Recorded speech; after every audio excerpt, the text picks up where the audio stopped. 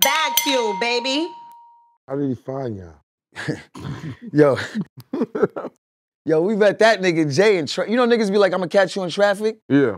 We caught that nigga in traffic, son. We seen that nigga in traffic. That nigga couldn't go nowhere. That nigga was right next to us in the car. Yo, nigga, we gonna find a way to get in this motherfucking car and get in his car. Yo, Jay, what up? What up? Nigga, after fucking 1 mile, niggas is doing that shit. Like, yo, just come on. You know what I mean? Like, we was fucking with Jay. But when we hollered at Jay in the traffic jam, we seen Jay at the traffic jam at Jones Beach. That was life-changing. Just like you meet your wife, it's life-changing. Yeah. Like, that was a life-changing moment for niggas. You know what I'm saying? Like, how the fuck did the man upstairs put his van next to our car? And there's a million cars on the highway.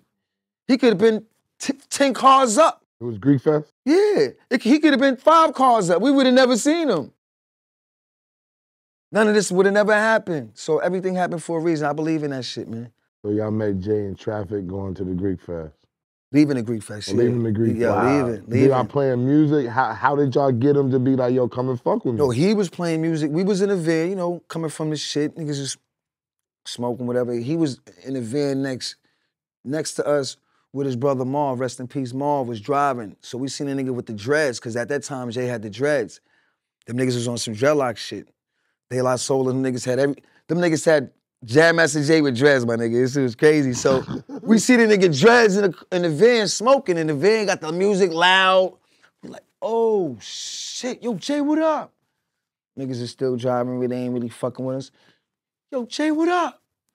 Nigga roll down the window, all the smoke come out they shit. We like, what up? Smoke? He like, all right, cool. Now we in one car, now we in Jam Master Jay's van. Little niggas, we only like 18, 19 years old. These niggas is movie stars, Run-D.M.C, the biggest thing in the planet. Now we in this nigga van like this. With this niggas. He's sitting right there like this. What up?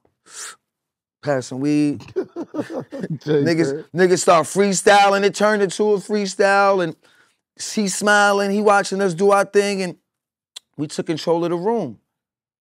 We start tap dancing on the table.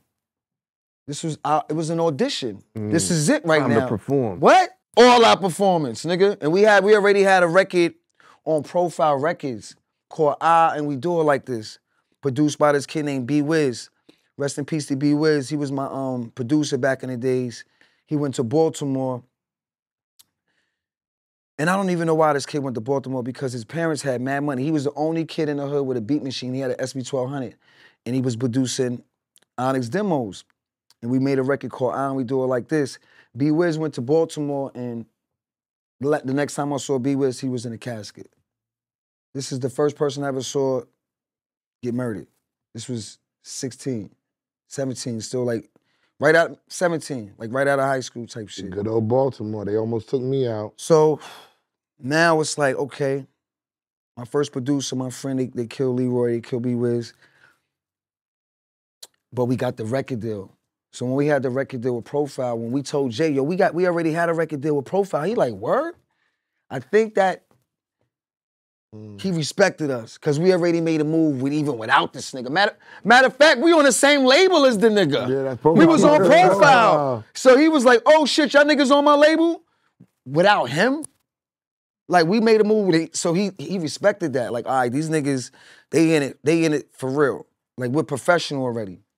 You know what I'm saying? We just ain't coming no demo. We already had a record out. So he just took that record out, took the freestyle. No, he basically went from there and said he started to develop y'all. Did he come up with the development of how y'all was wild? Because y'all was screaming on records, shouting like nobody was doing that. Was that y'all or was that him? I'm gonna break it down how that whole shit went.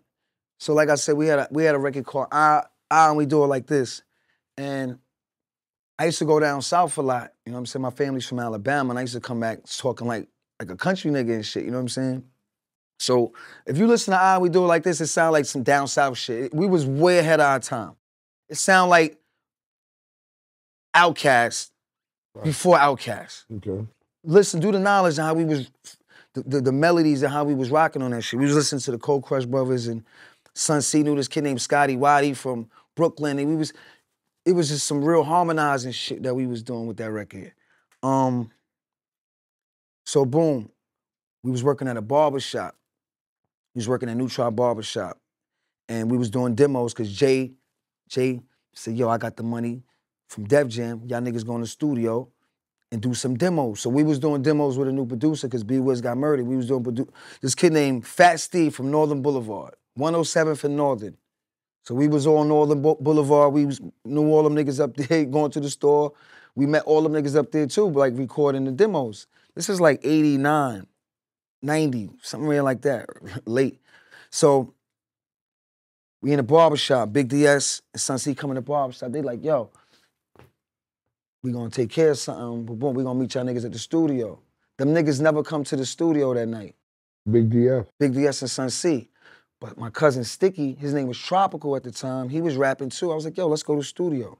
So me and Sticky, his name wasn't Sticky at the time, his name was Tropical. This is crazy.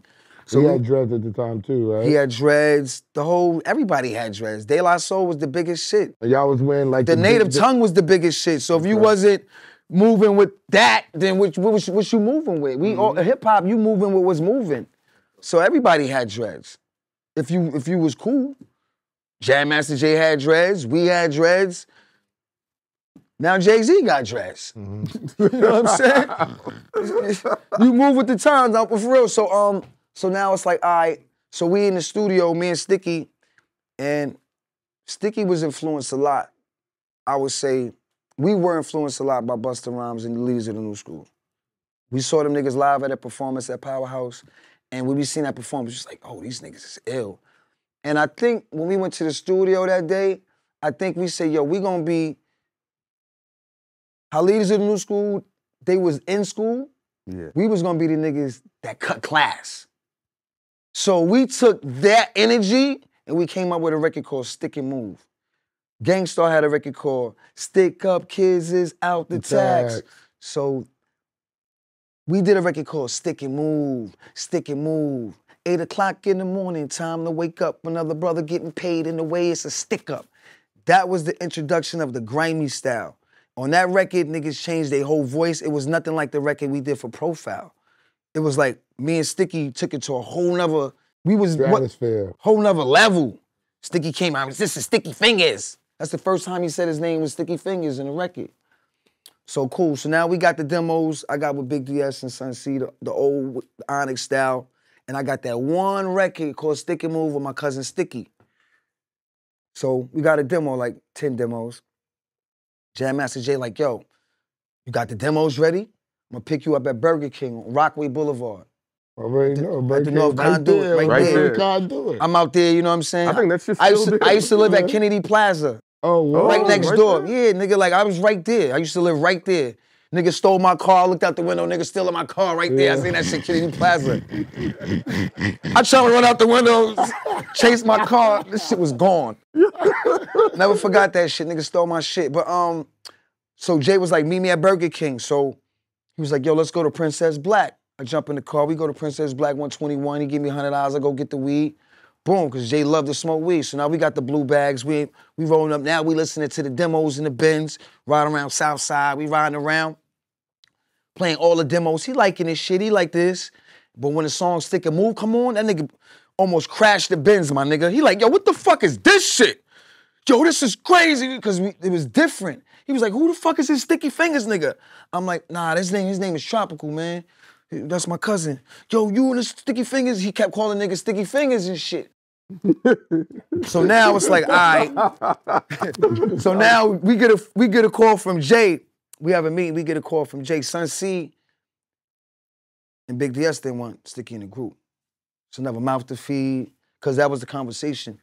Yo, Jay won't put Sticky in the group. Nah, fuck that. Jay was like, yo, if Sticky don't be in the group, I'm not signing y'all niggas. That's how Sticky got in the group. Word? Yeah. What's their hand? Just like that. If Sticky ain't in the group, I ain't signing y'all niggas.